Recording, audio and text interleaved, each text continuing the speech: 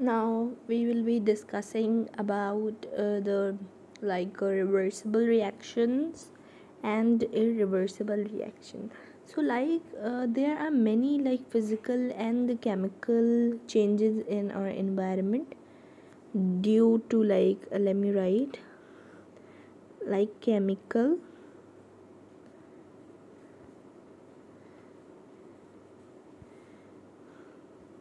chemical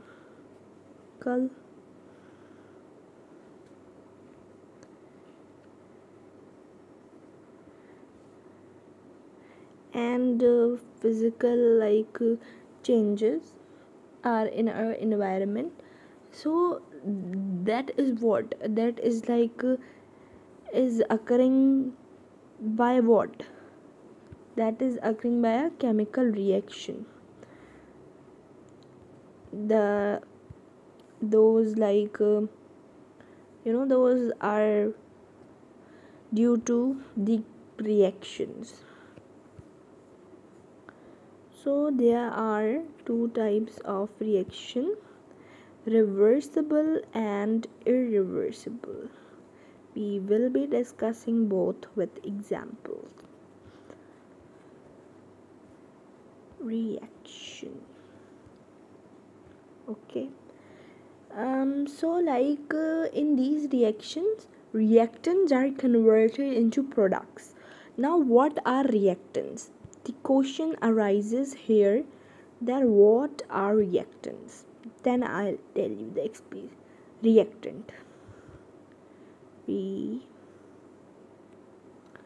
What are reactants? So basically, reactants are like the substance that is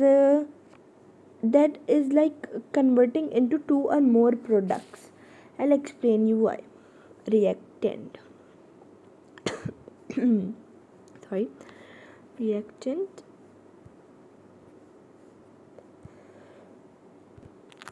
Reactant are on the other hand of the products. So reactant are converted into products. Reactant. Okay. Reactants are the substance. For example, if I could give you the example that A plus B is equal to C is equal to C. So these both are what?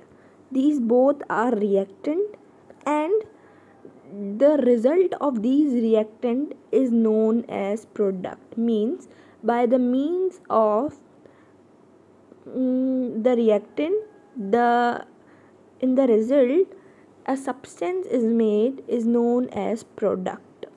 Okay, by the reaction of two reactants, the result is coming in the form of product. Okay, I hope that is clear. So the reaction may be reversible. There are two type of reaction: reversible reaction and irreversible. So there, this reaction can be reversible and irreversible. Okay, I let me explain you the reversible reaction first, then give you the examples. So what is reversible reaction? Reversible reaction is the reaction that can be reverse, means that can be come into its own position as well. It never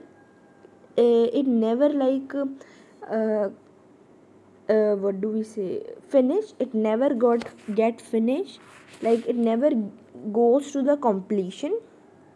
Reversible reaction never go to the completion, means it continuously happening. Sometime in the reversible reaction, sometime the reactants are converted into products and the products are converted into reactant. So this reaction is known as reversible reaction. Okay. If I would give you the example, so for example here I'm going to write that the process of melting. Okay, melting, the process of melting. For example, you are boiling, you are putting the water in the fridge, and like the water is first of all reactant, the water is reactant, and then the ice that is made is known as product. So you can see that the product, first of all the reactant are converted into product, okay, means the water is changed into ice. Then if we keep that ice in the room temperature, so this product means the ice that we have made can also be converted into again the reactant. Means if we place the ice will become water, then we can again do this process. So that is known as reversible reaction that never goes to completion, that never finish. You can also say never sorry, that never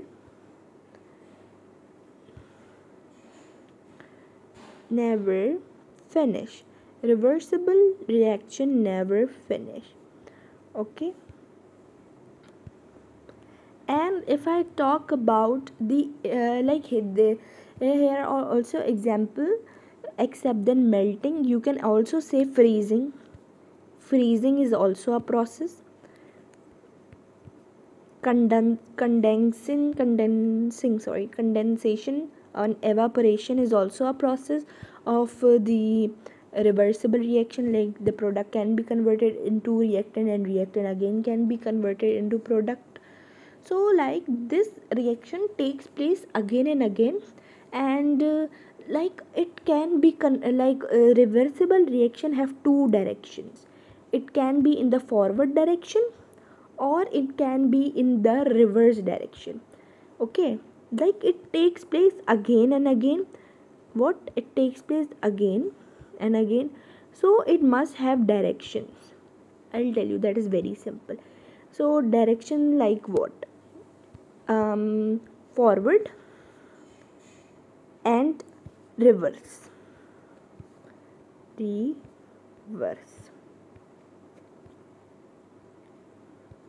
Okay, for example, like you can see here, the water means reactant is converted into product, that is the forward reaction, okay. Now if this product is converted into this reactant, so that is reverse reaction, okay.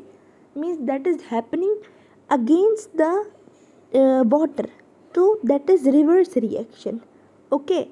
So when these two, the reaction of the forward and the reverse reaction will be equal, so we will be known as like the rate of forward reaction and the rate of reverse reaction will be equal, that will be known as equilibrium. Means the our object will be in the equilibrium. What I'm sorry for that. Equilibrium means the reverse reaction and the forward direction reaction is again like means equal.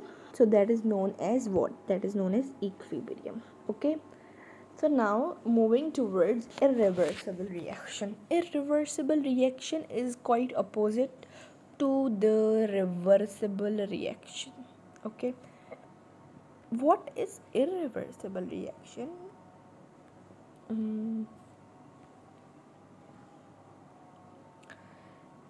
Irreversible reaction. We'll see it by the example as well. Okay. Now the question arises that what is irreversible reaction?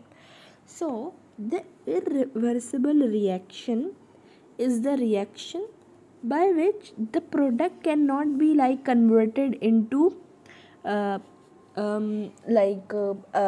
product cannot be reactant can convert it into product, like reactant can goes to product, but this product cannot come to reactant. Okay, I hope I'll give you the example, then you will understand. For example, the process of combustion. Combustion is a process by which the heat is released. So if you burn a paper, okay, the ashes are being formed. Can you change that ashes into again the paper? No, absolutely not. That is the irreversible reaction, means you cannot convert the paper into the ashes into paper. So yeah, that is what the reversible and the irreversible. Another like example of the irreversible reaction is rusting. Means a metal got rusted, and can you convert that metal into a new metal again? No, that is the irreversible reaction, means you cannot convert that into and again the reactant. I hope that is crystal clear now. And the rate of the reversible reaction and the forward reaction is equal, that is known as equilibrium, means the state is equilibrium, means everything, the reactant plus the product is equal on the both side, so that is known as equilibrium. Okay.